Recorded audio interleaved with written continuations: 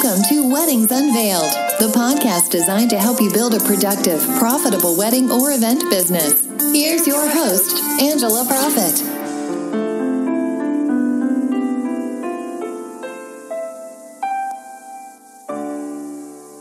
Hi, y'all. Thank you so much for tuning in to this episode of Weddings Unveiled, professional tips and secrets on wedding planning and event design, where we take you behind the scenes of our past experiences in the industry and share with you what we have learned from them and how they have made us stronger. This podcast will help you grow a productive and profitable business to launch you into success within the hospitality industry. Before we get started today, I want to ask you something. Are you looking for the missing piece of the puzzle to grow your business? Well, I want to invite you to watch my free online training on how I went from hobbyist to celebrity wedding planner and how you can do it too. You will discover the puzzle pieces that will absolutely transform your business. From hobbyist to hell yeah, I can do this full time. On puzzle piece 1, I'm going to go all into personality. Puzzle piece 2, how to keep the high quality clients happy. Puzzle piece 3, I'm going to talk about what separates the good from the great. On 4, best kept secrets to profitability and all about implementing the strategies.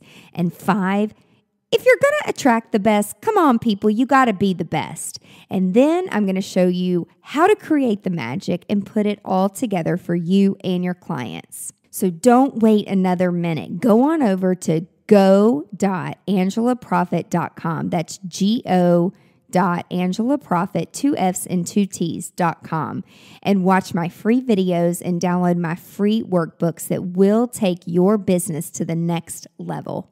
Hi, y'all. It's Angela Profit here with another episode of Weddings Unveiled. Thank you so much for listening. Today, I'm super excited to talk with one of my very, very best friends in this industry. He is the owner and founder of Nashville Event Lighting. And I am finally, after starting this podcast, my gosh, for almost 2 years, talking to Blake Chaffin. Blake, thanks so much for being here today. How are you? My pleasure. Thanks for having me. I'm awesome.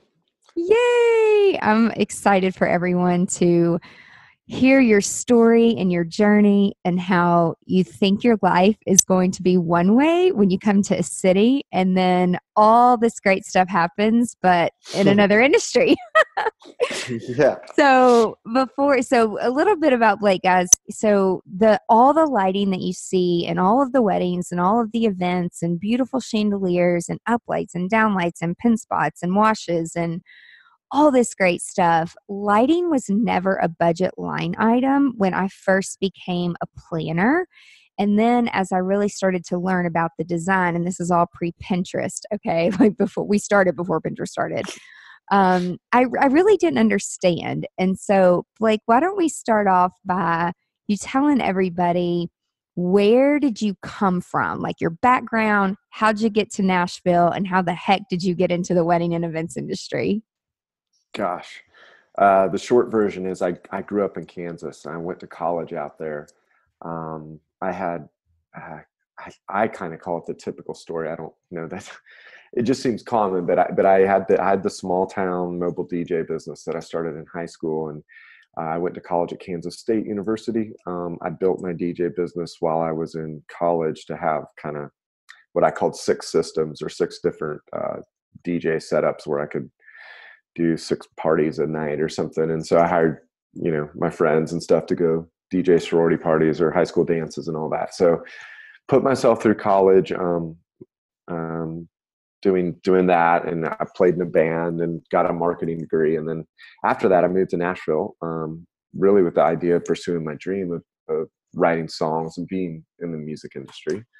And so I brought my DJ business down to Nashville, which is where our paths crossed eventually. When I was, building my DJ business, I was meeting planners and trying to get events, and did that for a little bit. And then the story ended up twisting to seeing a need for lighting, and also a shift in me as I was getting to my late 20s and stuff. I was getting very tired. I've been a part of a lot of events at that point, and I was interested in building a business and thought I had an opportunity to do that with lighting and do something new. So does that answer the question? Yeah, totally. Yeah. Well, and I'm going to back up for a moment because I'll never forget. So we were at this venue for a networking meeting that I was kind of new in it. And I don't know if you had joined that networking meeting or you were there for a guest. Was it like your first time there or Yeah. something? Yeah, it was my first meeting. Yeah. Yeah, it was first. I was trying to meet people in Nashville, and I had signed up for a songwriting class at Vanderbilt University, Blair School of Music, and in that class, I met some guy that owned a DJ business. He sat in the chair next to me the first night of class. I'm like, "You're kidding me! I just got here. Like, I have a background in that." So he started telling me about stuff, and that's when I heard of. I don't know if that was a Tweezer meeting or what that was, but it's like, oh my gosh, okay, well, I'll go do that. And there was a lot of, how do I say that politically correct? Oh my God. Like, well, I was yeah. 24 and 25, and there was not a lot of other people in my age range, quite honestly, except I saw you, and I was like, all right, I don't know who that is, but it seems like she's starting something. And whether it was like, I don't know. I was like looking for the go-getters, and how am I going to get plugged in here? And so I remember introducing myself to you and just saying, basically, it's like I would have worked for free or done anything to have a shot to get going with my DJ business. So Yeah, we were, and it's funny, the venue that we were at, it's not really a venue. It kind of never was a venue. It was a gym. And then they turned it into an event space. And I ended up filming my big fat gypsy wedding yeah, in that venue. And then, but actually did have a wedding there right before. God, this was so long ago. And there was, I mean, these people were so crazy. I mean, crazy. And so when we went to set up for the wedding there, it smelled like dog pee because they had a dog show there like the day before this wedding. And then this wedding yeah, was there, and they did the money dance, which, I was a very new planner. I didn't know what the hell the money dance was because in the South, we don't really do that. And they were from the North. And then like the best man lost the money, and they got into a punching fight, and there was blood going everywhere. It was just nuts. And then like fast forward a few weeks, and then we like had this networking meeting there, and I was like, oh my God, I so don't want to go. It smells like dog piss and there's blood in the carpet. But I went, and yes, that's where we met. And you were like, so I'm new in town, a DJ, and I moved here to do singing, songwriting. And in my head, I'm from Nashville, so I'm like everybody else. But you weren't like everybody else. You were a go-getter. And after we worked together a couple times together, you're like, so you were DJing a wedding. You're like, I think I may start a lighting business. I think there were like 10 uplights at a venue. We mm-hmm. just didn't even know what the hell lighting meant. Nope. And then what happened after that? You like had the thought, and then what drove you to go and say, okay, I'm going to do this? Like, didn't you start in your garage? Like, let's just start there. Yeah. You know what? I borrowed $25,000 from my dad, and I was going to buy my first house. And I got to listening to Dave Ramsey driving around. Dave. I had this idea of like, whoa, it just struck a chord, this like getting out of debt thing. And I owed my dad that money. So I thought if I could find a way to make an extra $150 every time I DJ'd, that I would get out of debt X quicker or whatever it was. I mean, that was as big as I could dream back then.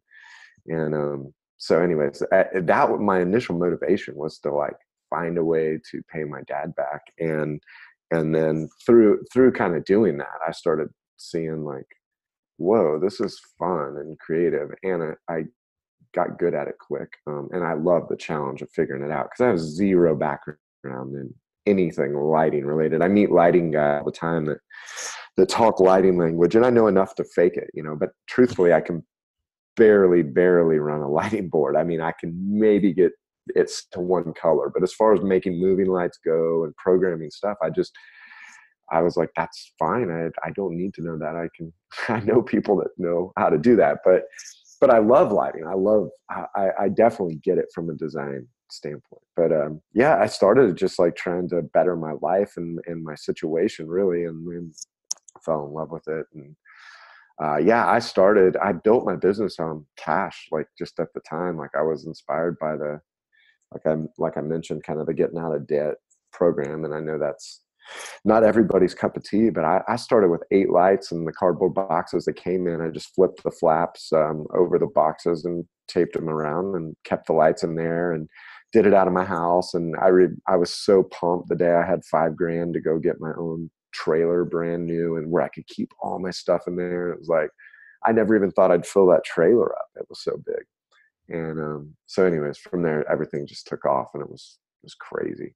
Well, so I want our listeners to know, because where you came from and where you are now with your business and how you've grown over the years and all the good things and all the challenges. And I mean, I won't say bad things, because all of those challenges and crazy things have kind of led you to, being a trooper, and then you come out of it. And so from your garage to the trailer, then what was the next? Was that the warehouse off of Armory? Was that next?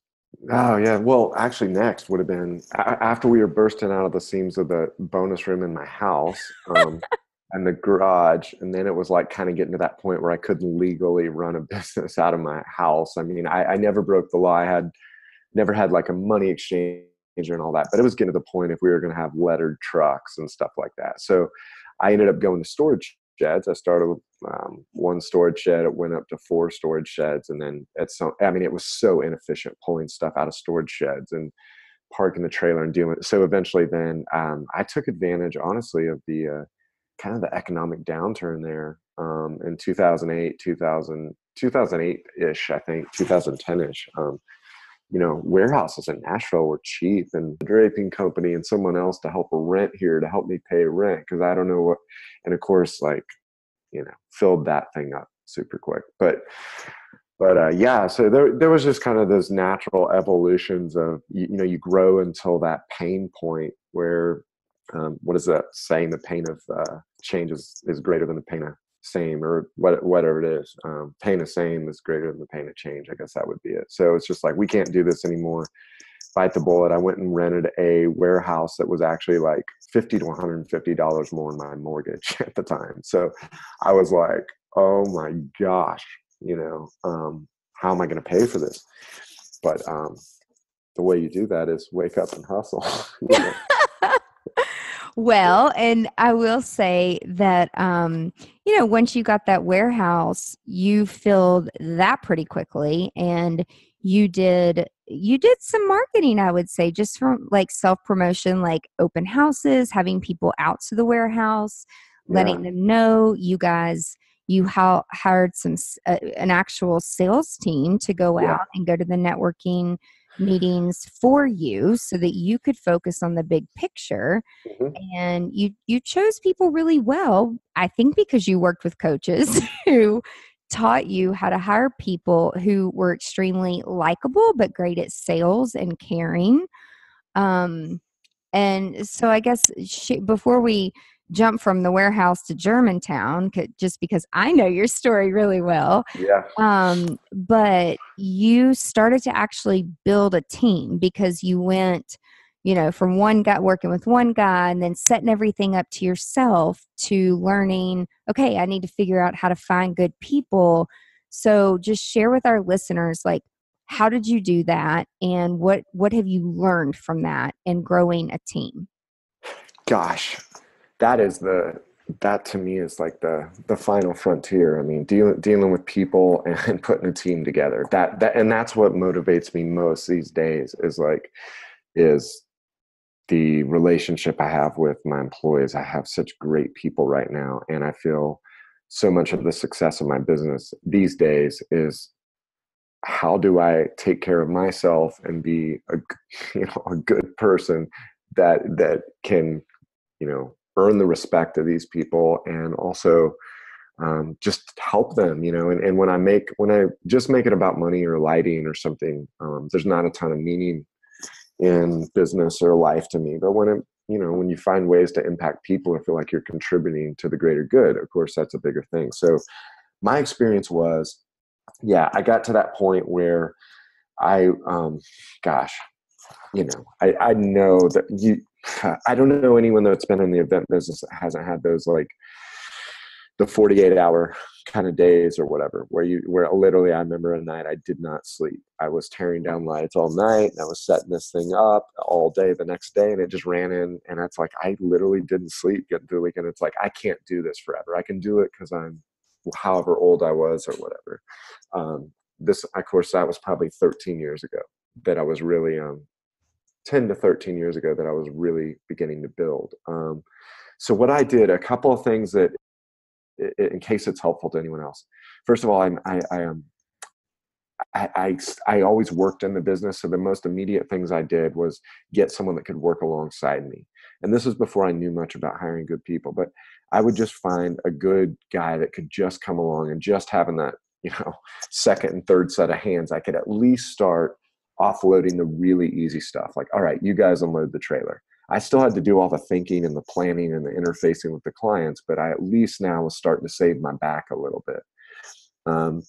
From there, I learned a lot of lessons the hard ways for a couple of years. And then the coaches and stuff that were influential were, let me see, I guess I would kind of separate it into the educational items like this podcast we're doing, or which of course didn't exist at the time, but books like the E-Myth and, people that were inspiring me to work on the business, not in the business, those things were kind of ringing in my ear.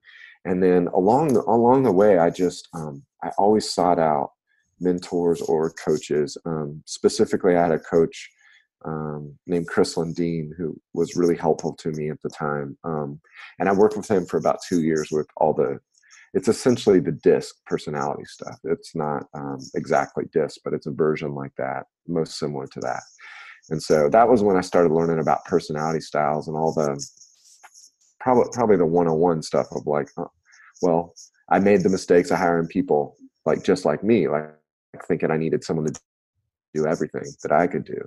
And I realized, like, well, I'm kind of a jack of all trades, master of none. I need to maybe start hiring some masters and people that complement or actually people that, I don't mean this to sound like this, but people that I wouldn't hang out with outside of work. It's like, you're way different than me. Yeah. I mean, there's nothing wrong with that. I mean, it's a proven statistic that entrepreneurs typically hire people they like, or who are just like them because they get along. And really, as we have both learned in growing up together in this industry, you hire people that are not like you and people that are amazing at the things that A, you're not good at, and B, you don't want to freaking do.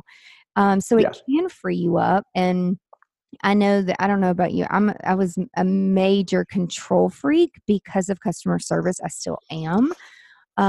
But how were you able to let go of some of that, like, control with some of your people? Like, were you just like, oh God, take this, I need help? Or was there a struggle with some of that, like, control? And also, I mean, my God, you invested a lot of money in new lights and products. And how do you even begin to train someone to treat your products as if it's like your newborn child, Oh my gosh, so difficult. I mean, uh, I I don't even know where to start with that. I mean, I guess I always broke things down into the simple sales and operation kind of categories, right? So I remember, actually my first employee, David Maddox, he was more office based, and so not necessarily in the field, but it was just, I wanted good customer service and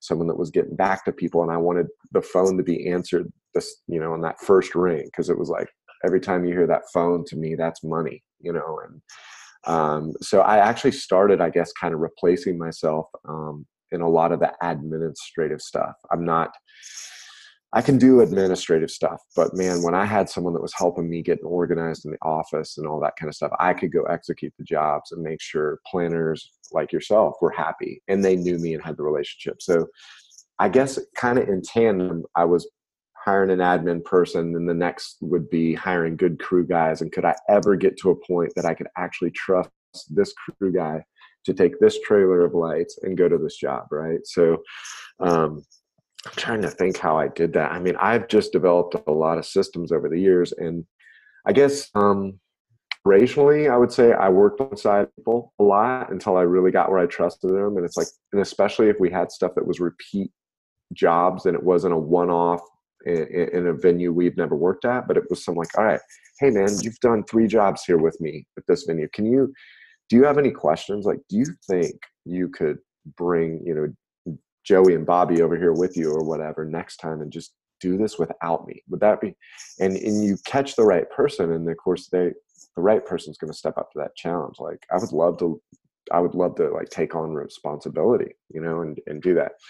So do that. And of course, if there's a struggle or a mistake out there that I haven't had yet, I would love to. Well, I look forward to that opportunity when it comes around. But I've had every kind of fail and struggle that you can imagine. And then on the sales side, the same thing. It would be, hiring kind of a salesperson that doesn't maybe know technically a lot about the lighting. I would bring them, say, if I was meeting with you, hey, I'm going to have this meeting with Angela. She's one of my best clients. I want you to come. I just want you to meet her. I'm not going to just throw you out there right now, but like, if you get to know her and whatever, then I would typically go to the people that I knew well, like you, and say, hey, do you mind if I just send my sales person to this meeting? I would love to get her to get some experience on her own, And so some of my people that I had a good relationship with would, they had an interest in helping me grow my business too, because they were growing theirs and they understood. So I picked and choose strategically my battles in how I was going to integrate people into an environment where I was going from 100% control to delegating, and then of course you learn. I guess step 2 of all that is how do you get them integrated, and then. Or step 1 is how do you get them integrated? Step 2 would be how do you have checks and balances? How do you know that people aren't stealing from you? How do you get feedback that you don't send the salesperson to a meeting and he or she's done a horrible job for 3 meetings and the planner's about to quit using you? And it's like, I want to make sure I set up an environment. Hey, Angela, if you have any problems at all, or this is not going well, I've done my best to get them coached up to thinking they can come to this, but let me know if there's problems. So opening those channels of feedback might be another important avenue. But I think people want to help you. I think if I've learned anything, you can make nearly any mistake.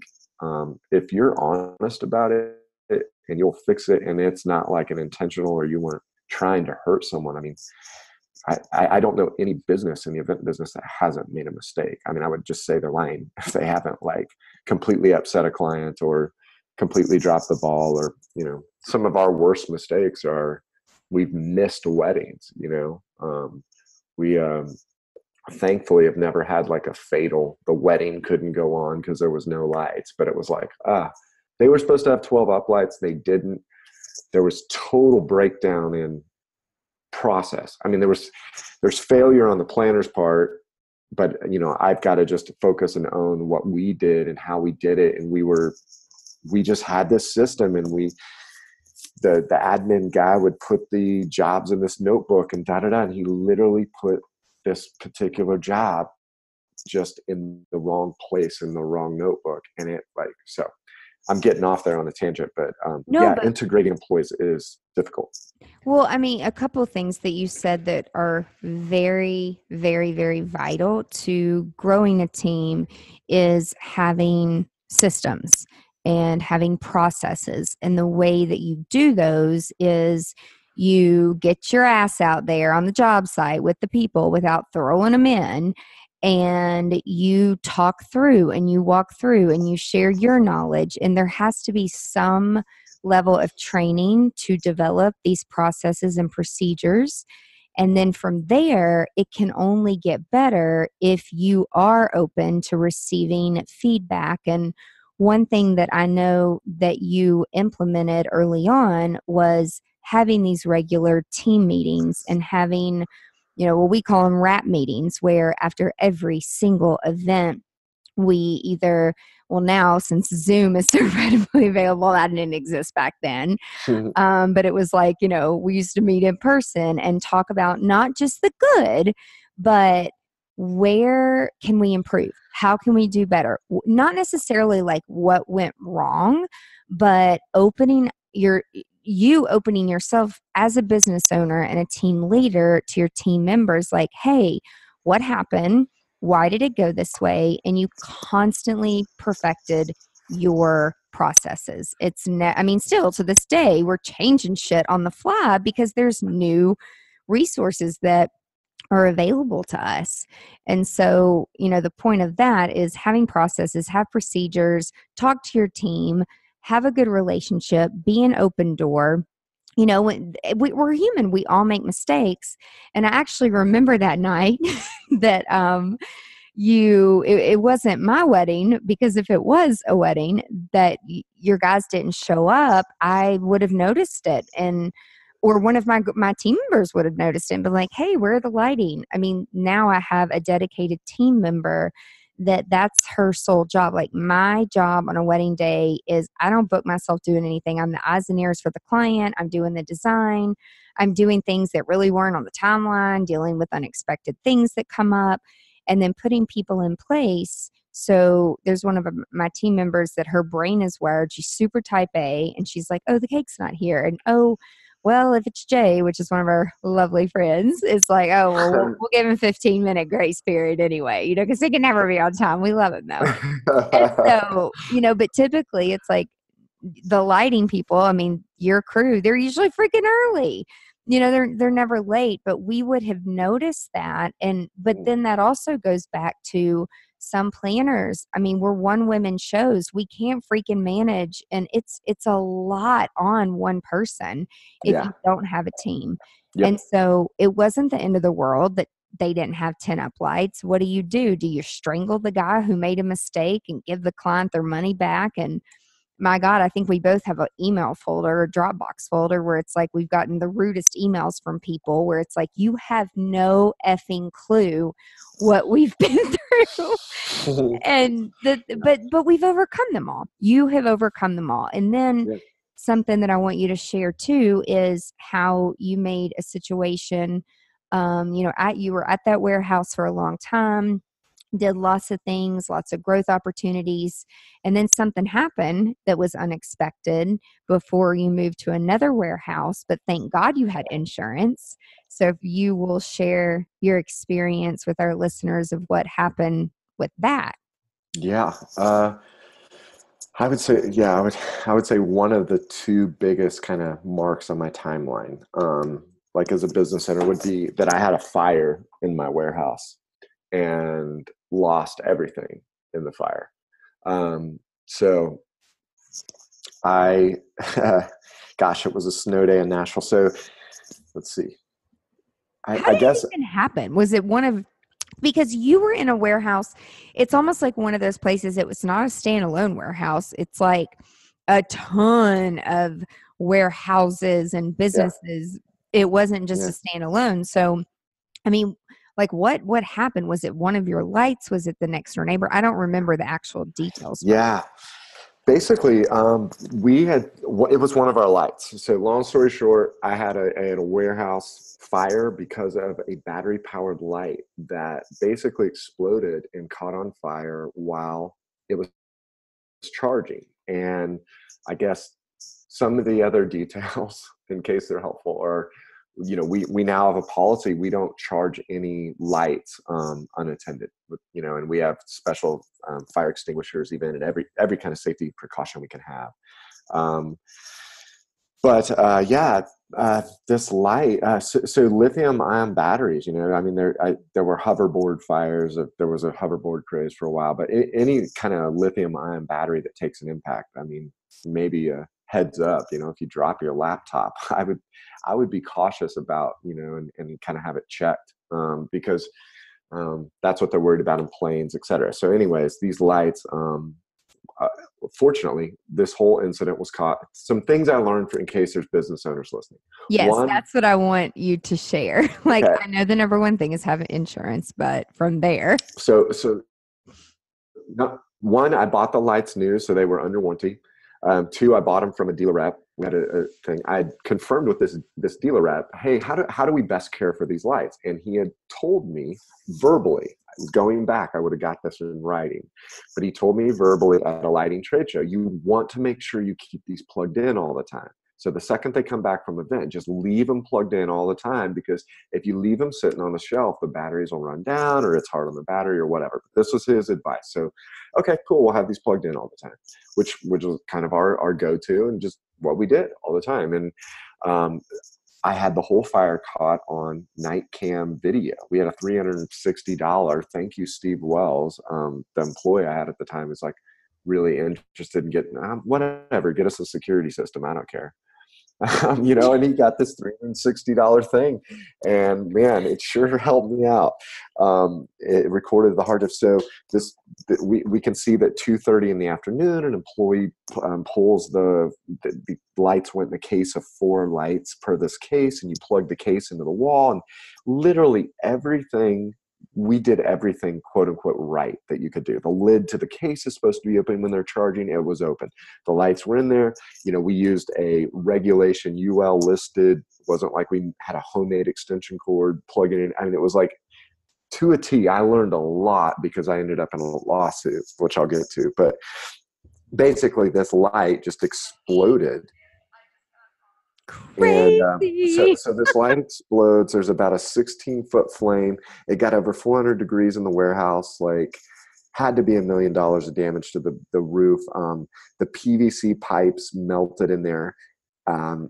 Just everything was trashed. So it didn't actually burn. The fire ran out of basically oxygen really quickly. So I would call it, I'm not a fire expert. Well, in a way I am, but it just burned. It just burned really fast and really hot, so it messed everything up. So even like we use trussing, and I'm guessing some of the listeners are familiar with that. Like trussing, trussing has got welds, and so every piece of truss, even though it wasn't quote unquote burnt, or we could have cleaned it and used it, it's like, well, you had to prove that those welds were certified and that they weren't compromised. So there's no way you could take that truss and ever hang it again above someone's head. My thing is always like, if you wouldn't hang this above my nephew or niece, I love those two. Like if you nothing, it would cost more to like get all the welds recertified than it was to buy a new truss and stuff. So that's how everything was trashed, even though it didn't necessarily burn. Anyway, so I'm thankful that I had it on video.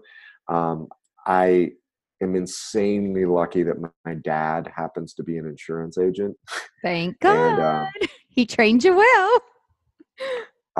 Yeah, I lost $386,000 of stuff, and I had a $400,000 policy. And it's all because my dad stayed on top of my inventory and my insurance every year. We had a detailed list of like everything that I owned. And I was like, that was like, oh my gosh, definitely hire that detail person that you need. Because if you have your stuff in order, when a crisis hits, it is so much easier. We had a really cooperative insurance company that took care of us, hometown agency. I knew my agents. They were great. And my landlords were also great. Here's another term that I think could help one person out there, but there's a term called a waiver of subrogation. And this was a term in my lease that basically stated, if something happens, the landlord and myself, we were kind of each responsible for our own stuff. So meaning if my lights start on fire and burn your building down, you're responsible for your building. I'm responsible for my contents. But also, if his building were to fall on my stuff and ruin it, it's kind of like, hey man, I need to make sure I'm insured And like, so I'm probably oversimplifying, and some lawyers probably saying I'm wrong, or what. I'm sure it's, I don't go into details, but roughly, that term, waiver of subrogation, I was like, man, I really have looked for that in other leases I've signed, because that's kind of a protection thing. And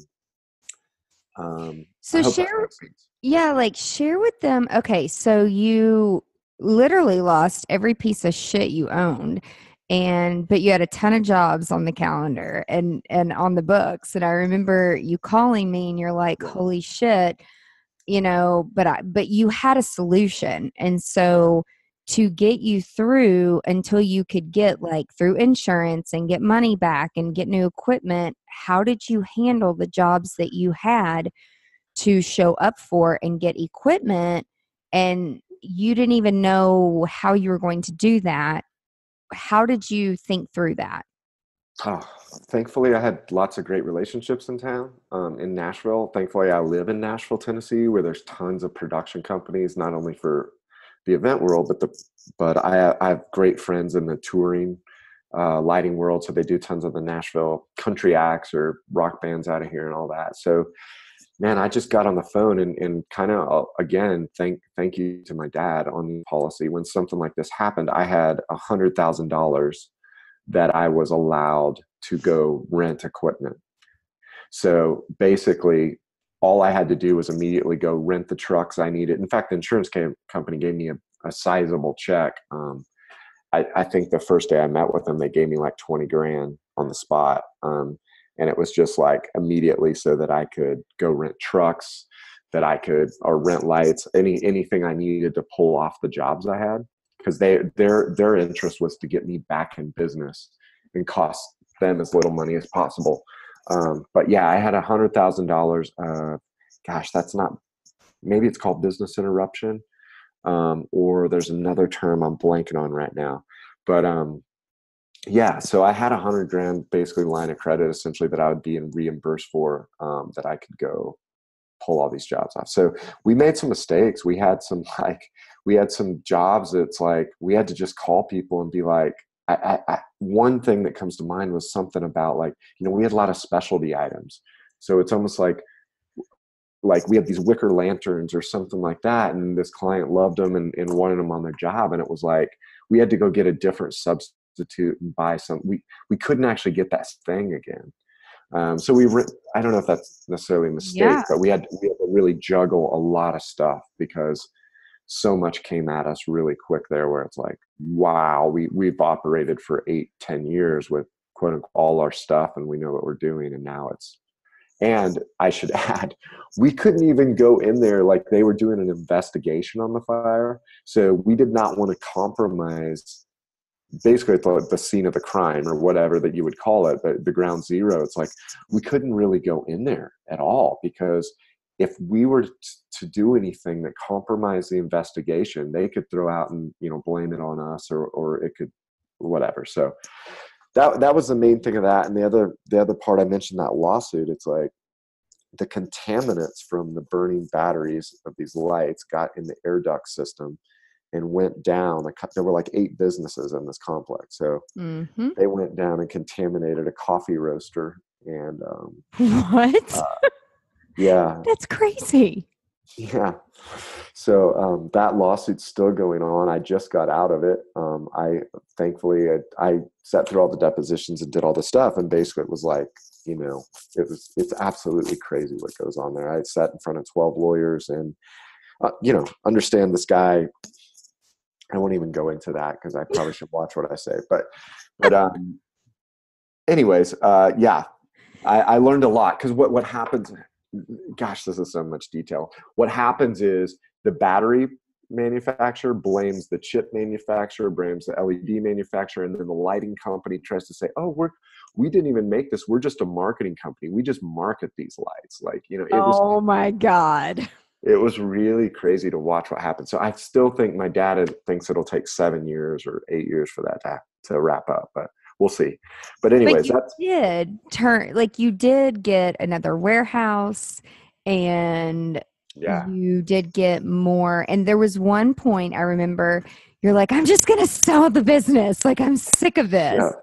And Yeah. I mean, just as entrepreneurs and business owners, I'm sure if you've been doing this for a while, like you have those days where it's like, damn, shit would be easier if I mean, seriously, I'm like, I could go work at Apple. I could work at Chick-fil-A and say, what do they say? It's my pleasure. I could, there's a lot of Yeah. really easy things that we could do, but I don't think that would necessarily bring us happiness because there's really no challenge typically in those types of roles. And so you started over. I mean, you got a different warehouse, you got new equipment, Yep. and you just kept it going pretty much. Oh man. Yeah. I scrambled. I'm proud of myself because Yeah, you should I, be. uh, I almost, yeah, I almost sold the business. I talked to someone and, um, I, if anyone's ever interested in talking to me, that I'm happy to. I don't think I should go into detail here, Offline.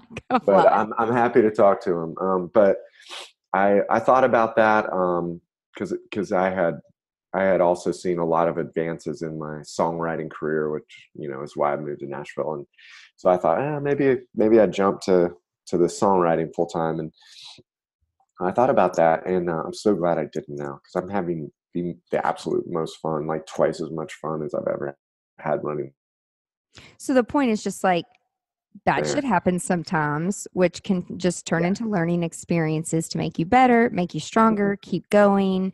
And of course, ever since both of us have been in this industry, like we literally say, like we grew up together because we have in this industry. And people are like, are y'all brother, sister? We're like, no, not like we Yep. grew up together, like literally.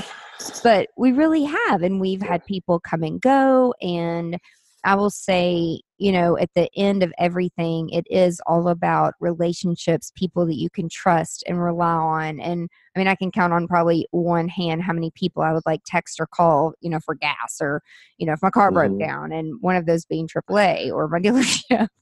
And, it's like you need those kind of people in this industry that understand what you're going through or who can offer like a solution. And because it's hard to find people who the people don't understand, like they don't understand our industry, they don't understand the shit we go through. Hmm. And so in your new warehouse, you hired a new team, you got new, I mean, you kind of just again started over, but with Yeah. so much more solid knowledge because of everything you'd been through. Oh man. So now, I want you to tell our listeners, like, what does Nashville Event Lighting focus on? Like, what's unique about, because you're not just, to me, not because y'all like my events, they're beautiful and they're perfect, but what is unique about the process that Nashville Event Lighting offers guests? Gosh. Um, so we're at a really exciting time again because it's kind of back. I know you would remember this, but I'm back to that. Like we're about to get really creative again. Um, it took some while. I think you go back to the fundamentals and the basics in the rebuild process. Um, and so and I kind of wanted to say this, if I could pause for a second and just say, and I know I'm stealing this cliche but it's like you don't learn anything when times are easy. You Yep. learn everything about yourself and through the adversity and all that kind of stuff. And um, you know, I definitely sympathize with anyone starting out, and I like sometimes go, I don't know if I could survive those 10 years again. But I would say now I am just not scared of anything anymore. I'm not scared if an employee quits or leaves or that I mean, obviously I'm trying to prevent, and of course I'm not reckless, but I would say like I know now that there's so much opportunity in the hard times that I'm not really scared of them. I'm not scared of them anymore. And so I see them as opportunities, so there are benefits when things go wrong. And a lot of early on in my business, there was a huge lesson, and it is really easy to start a business and get going and look hot and grow your sales. I was growing sales 43% a year, and I was just so concerned about hitting $1 million, and I thought that was success. And man, when I saw some dips in sales for a couple of reasons, um, man, I learned a lot of how I wasn't running my business very well. And so if those times hadn't happened, I would not be in the spot I'm in today. And so to answer the question, what are we doing now? It's like, man, we've got our bases covered. I really worked on the foundation, this like a 7-step sales process, and working with this program to kind of make our systems foolproof. And my idea is like, I want to lock down as much of the business, get it organized as I can, because in the event business, there's no way you can get 100% of it knocked down. But my thought is, if you can get it 80% systemized and then leave 20% for the, okay, it's raining, scratch that plan, we're doing something different. Or, or 20% creativity, like, hey, this is mainly what we're going to do. But if you get there and they adjust the layout, or they have to do this or something like that, then you have some freedom. So specifically what we're doing is we're growing. We have so many battery powered lights. That's a huge thing. We have these amazing little battery powered pen spots that have really changed our world. 55% of my cost is labor. So I've been able to run my business more efficiently, from a profit standpoint. And then now Carly, if she listens to this, hi Carly, but Hi, Carly's Carly. amazing. She just went down the market in Atlanta. So we're looking at all kinds of new stuff, like these leather chandeliers, and we're looking at buying these battery powered tube lights. So we're trying to cover our basis of having stuff that's really cool and edgy or modern, and then stuff that's traditional and classic, and just growing our inventory so that we can get back to being like the leader of new kind of lighting options. So I think like 80% of a job is like your basics. You've got to light the food. You got to light the flowers. You got to make sure the room, the vibe is great. And then from there, it's the splashes. Like, what are the unique things that are going to set it apart? So, focusing on that. And then as a business owner, you're always trying to find that balance of, I can't go buy every chandelier that everybody wants, or if it's super fatty or something, I got to make sure that I can make my money off it, in a year or something, because no one's going to want it after they see it, 3 times or whatever it is. So finding that balance is always a interesting game, because it's one of those, the game of business, I guess, is that thing where all the pieces are dependent upon all the other things, so The yeah. other thing I love too is if you would share with our listeners like the way that you have networked and partnered with various companies, not necessarily like in a competitive way, but it's like, hey, you have some things that we could really use in our market, but it doesn't necessarily have to be stored in my warehouse all the time. And how you've built relationships, not that the outside consumers know that, but your planners that work with you, and where a lot of the revenue probably comes from is knowing that you have those relationships with people. How would you suggest our listeners, if they are a one-man show and they don't have a ton of stuff, how would you suggest to them to reach out to other people who do have more stuff and do a collaboration? I mean, I think the best thing to do is go meet people in person, because 80% of communication is nonverbal, and just I do well if I feel like, if I get in front of you, that I could potentially earn your trust. And then when I do, it's like, I'm looking for ways to collaborate with you. And um, I have good relationships with most of the other lighting guys in town. I'm not as involved, and I spend all my time like pushing my team a lot more these days. So I don't, but in the early days, I knew every lighting guy in town and all that kind of stuff. And most of them were friends and would help me out, versus like the cutthroat competitive kind of thing. Um, and then I know I mentioned this, and I try to think back where I'm from Kansas. This wouldn't have been a reality, but in Nashville, there's so many of the touring lighting companies, and I've been fortunate to get to know some of those owners over the years. And so I have access. It's insane, I have access to the LED screens.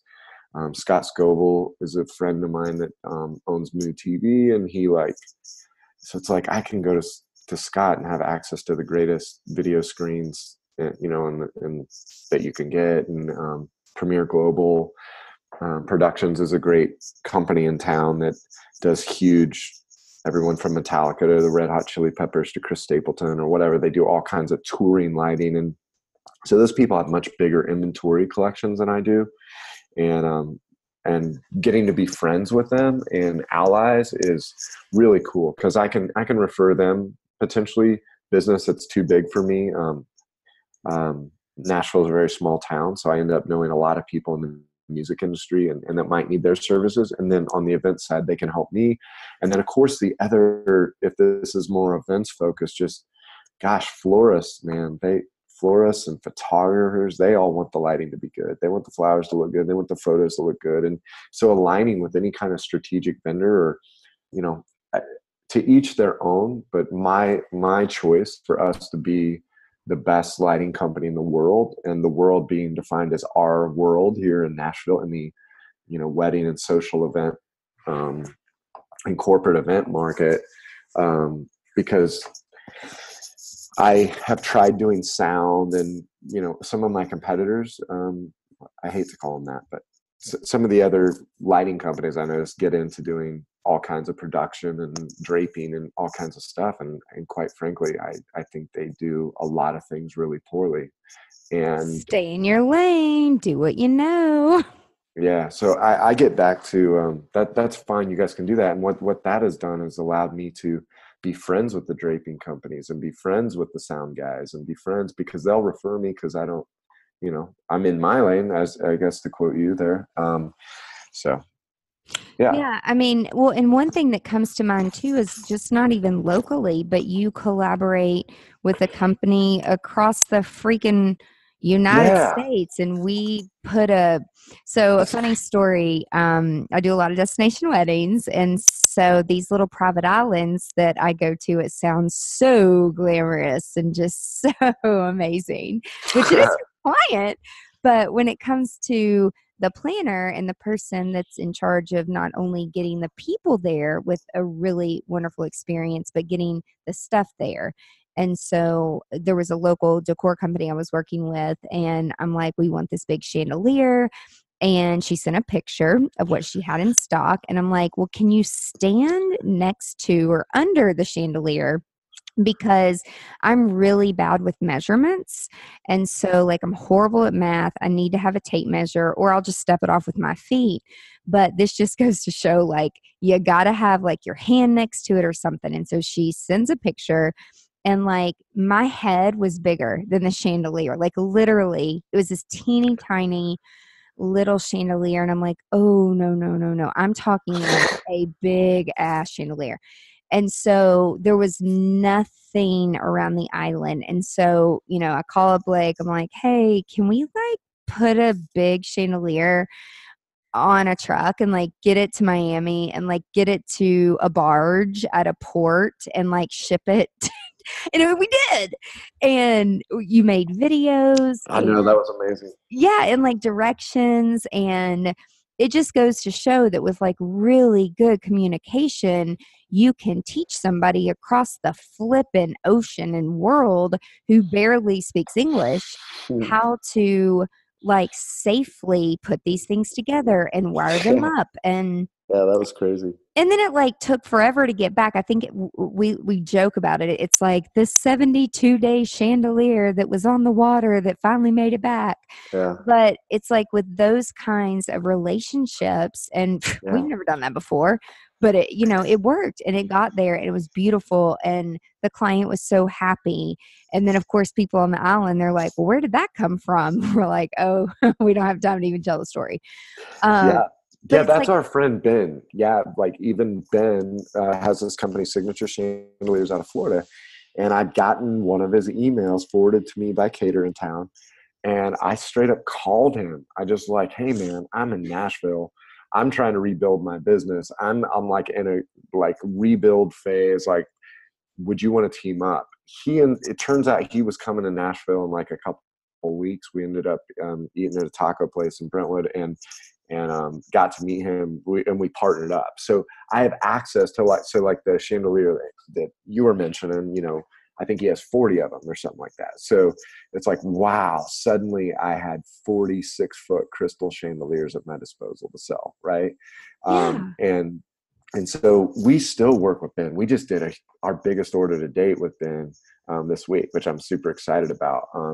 But so when I was saying, some of the stuff we buy, we're very strategic. And one thing that happened after the fire is you have the luxury of going, wait, I just lost everything. It's like if you had to clear out your garage or something, it's like, wait, I get to start over. What do I really need? Because I'd accumulated so much stuff. And of course, lighting technology had grown so fast. So there was definitely a period of focusing in on, hey, if we had to go Chipotle model is always my thing. Like, what beans, rice, guacamole, and meat, whatever, what are the 5 ingredients that we need to light almost any event? And those are the things that we bought light strategically so that we could own the most minimal amount of inventory to make the systemizing for the employees and the training much easier. And then allow that room. We can always cross rent anything we need in this town because of good relationships. Yeah. And I love that. I mean, everybody kind of cross rents to everybody, and it is what there's plenty of business to go around. I know it's not like that everywhere, but a lot of the production people that I have interviewed on this podcast, they all typically have the same outlook in that there's plenty of business to go around. We're not for everybody. It's okay to say no. And which brings me kind of to one of my last questions is that if you will share with them how you used to do, specific venues and there was a buyout, and how you sat down with your accountant one year and you're like, oh my gosh, like this really isn't profitable. And so how you decided to go to a set minimum, meaning they have to spend X dollars. So you're not just going to go send a guy in a truck out for string lights and 10-up lights anymore. How did you arrive at that decision, and how has it made you grow bigger and better? Golly.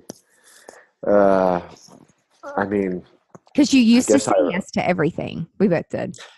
yeah, I think early on, the whole thing is you confuse being busy with being productive.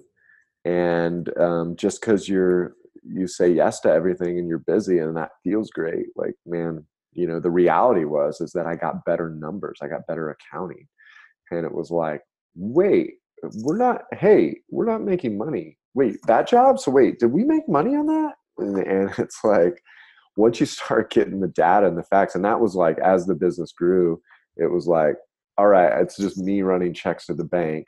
There's money in the account. So my credit card works or debit card works. So I'm good. Right. And just after I got more data, and just realized like, wow, we're not, and I see this all the time in our world. Like people, I look at there's times that we say no to jobs that is just like, nope. Oh my gosh. And sometimes we'll see the other quote, or we'll be told that we're $1,500 off. And it's like, I am sorry, but I've done this a long time and there is no way they're making money. Now, if they want to get this job to prove a point or something, then so be it. They can have it. They can have it. They can have it. And you all can call us the next time that I don't know. I don't want to have too much ego in it, but it's like, man, I don't know. I think you get what you pay for a little bit, and I guess maybe some people you could argue that they're not intentional about it, but they're not charging enough for their services. And when you factor in what that warehouse costs and what those trucks cost, and that workers' comp is $24,000 a year or whatever ridiculous number it is, it's like, man, until you kind of get that data, or like a strategic CFO type of person that's affordable. And so I don't know if that answers the question, but It's okay to say no to some jobs, and how you can confidently say no is by knowing your cost, your overhead, how much it's going to cost you. Like, for example, you used to rent trucks, but now like you purchase trucks because you figured out that it was a much smarter way to use your money, or vice versa. It's just little things like that. It's really important to be Absolutely. that first person. And just as the business owner, you don't figure all this stuff out on your own or like by yourself, right? Right. And unless you run an accounting business, chances are, you're not, that's not your specialty. I mean, I don't typically meet entrepreneurs they tend to be more on the creative side and a Yeah. little more, uh, less, I don't know. Most entrepreneurs I hang around, I never had a business plan. I don't do any of that stuff. And I know maybe What a some people, plan.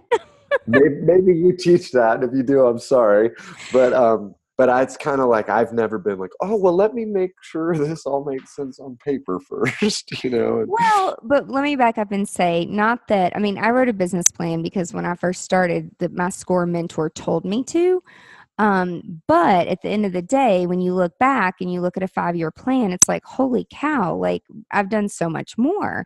And so, not that you have to have a business plan, but you definitely set goals, right? Oh yeah, I'm big. Like I've always had a whiteboard with goals and been let's make lists and check it off and like find things to go tackle.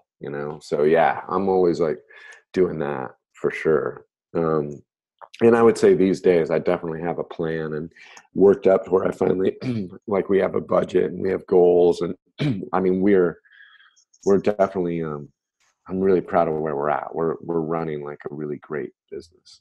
That's These days. awesome. Yeah.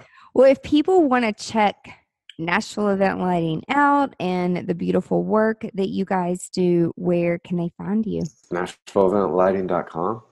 And then I know we're on Instagram these days. And Carly runs that. She's awesome. So yeah, they could do that. And I would just say my email is Blake, Blake at NashvilleEventLighting.com. If anyone hears this or has a question for me, I always like to help people out if I can. So they would be free to contact me and, check out our stuff if they want, or if I can ever help anyone, I'd be glad to do that. And I really appreciate you having me on and all that you're doing with your education stuff. It's been so inspiring to watch just your growth and just as your friend. And so I'm glad to be on your podcast and I appreciate you having me.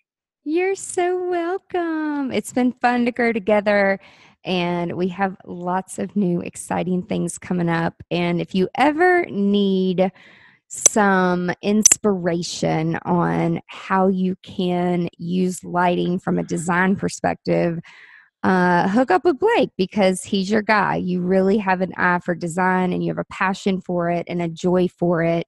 And it's really a lot of fun to think outside of the box and do some of these really fun, just different, and something that you're not going to see every day. Like one last thing, I'll never forget when you're like, oh my God, have you ever thought of putting a gobo on the outside of the tent? Not on the inside, but on the outside. I'm like, what?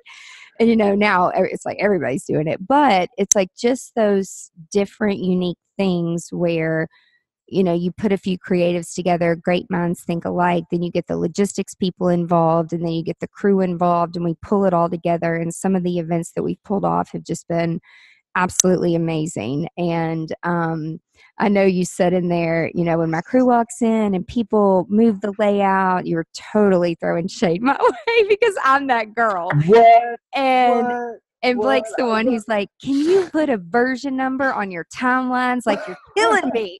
And a version number on the floor plan. But that's how we've gotten better. Like, not to be rude to each other, throw each other under the bus. He's like, you are killing my labor cost, Ange. Like, what the hell? And so just from having those open commentary, now the crew, when they get there, they immediately come up to me and they're like, okay, what version are we on? Because y'all, this shit changes a lot. And then it's like, not only what version, but then it's like 2 hours before go time, they're like, did you move the cake table? Did you move? We do change our minds on site a lot because we're not a cookie cutter company. We don't do the Yeah. same thing every time. We do new unique things. Yep. But the bottom line to that is one word, it's communication. and having that openness with your vendors and with your friends and not being defensive and being open to how can we be better together and help each other be profitable in the industry, because we all work super hard. So I just wanted to end on that funny note. I couldn't let that go to make fun of myself. That's too funny.